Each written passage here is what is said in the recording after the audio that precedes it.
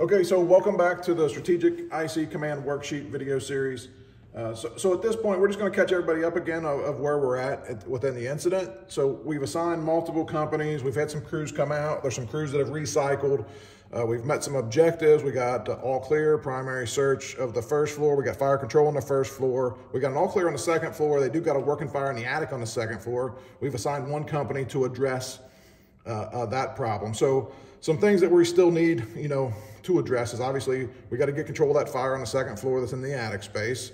We're maintaining 2 and 3 deep deployment. So engine 5 is still level 1 staged. I got companies here that I can use for resource. In real life, I would probably call for two more engines and a ladder maybe on this, just to make sure I could keep pace with it, depending on, the severity of the fire in that attic space. What did it really look like? Are we getting ahead of it or are we not? So we're going to move on here. So engine 1 was still recycling. And at this point, engine 1 to command, we've finished our recycle. We're ready for reassignment. Command copies engine 1. I'm going to assign you to get a secondary all clear of the first floor. So engine 1 has completed this. They've recycled. So how this sheet works, I could just do engine 1. So they've recycled, and I'm going to put their assignment here now is engine 1 is on the first floor for secondary search. So now I know engine 1 is on the first floor, secondary search. So I just keep on moving that, across. So when we're working horizontally on this, it's the company that's on the far left, and then I have the ability to assign them 3 additional times. So in this case, it's engine 1. So the first 5 companies, I really have the ability to assign 4 times if I wanted to. But we know through rehab and conditions and what were they exposed to, we really probably shouldn't do that unless they've been to rehab.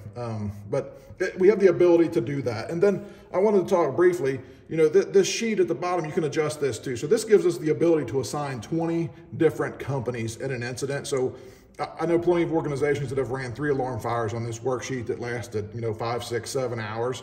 But you got the ability to adjust this. You can make this column here just a little bit, or this row a little bit smaller, so you could add some more, lines down. You could get rid of the notes and expand that down. You could tweak this up a little bit and make that a little bit smaller if you wanted to, if you wanted the ability to assign more units, at the incident.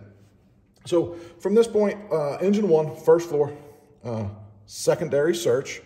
And when I'm looking at my rundown, I have engine 2 on the first floor, on the alpha side still, and I got engine 3 is on the second floor for fire control. So they were the company that went in to replace ladder 1 for that extension into the attic space. So we're just going to talk a little bit about what does it look like if a chief had arrived, and I'm going to make them assign them to a division. So we'll just say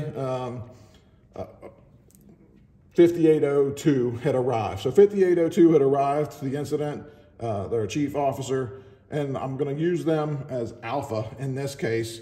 I want to push them forward. I got quite a bit of crews working there, and I want to get somebody that's a little bit closer to it in that tactical position that can kind of, feel it, taste it, touch it, do entry control, get a little bit more face-to-face information of what's going on in the attic space. So what we would do with that is I would just draw a circle right here. So that's alpha, and then I would give them the rundown of what units that they actually have, working for them. So really, in this case, they have everybody except for engine 5 that is level 1 staged is working for them. So they got engine 1, ladder 1, engine 2, engine 3, engine 4 are all working for alpha. And then I would tell alpha, hey, when you get into place, let me know. So when they get into place, they're going to key back up. So 5802 to command, I'm in place. Okay, I'm going to make you alpha. You got engine 1, ladder 1, engine 2, engine 3, and engine 4. And then I would tell him what companies were where doing what. So I would tell him, you got engine 1 on the first floor doing a secondary search.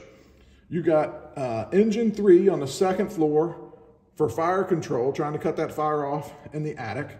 And you still got engine 2 on the first floor, just finishing up doing some overhaul. So he verifies who's where and what they got. So that comes back to the tactical accountability piece. So that tactical boss should have the passports for those companies And then they can use the boards that we have, right? The red side is inside, the yellow side's outside. So, some people would say, man, you're just passing command, you're just pushing it off. Well, really, I'm reducing my span of control, but the value is I'm pushing that tactical boss forward. Again, that's, a little bit closer to it. They can get some face-to-face information.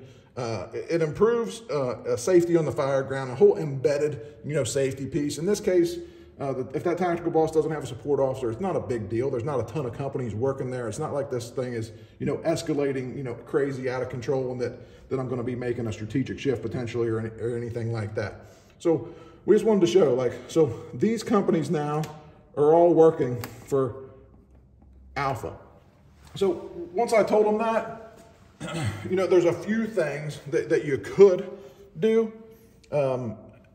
Really, in this case, I don't need to write anything down. I just know that I still have engine 5 available, and that all the rest of those companies are working for Alpha, who's right there in the front yard, making sure that we have, on-deck equipment available, making sure we're doing air management properly, making sure we're meeting all of our objectives, starting that customer service, loss control, all of those other pieces that we need to address at the incident. So I can get back to that 30,000 foot view. What have we done? What have we not done? What else do we need to do?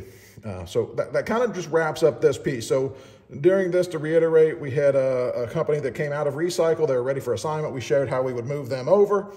We showed what Alpha, that position would look like.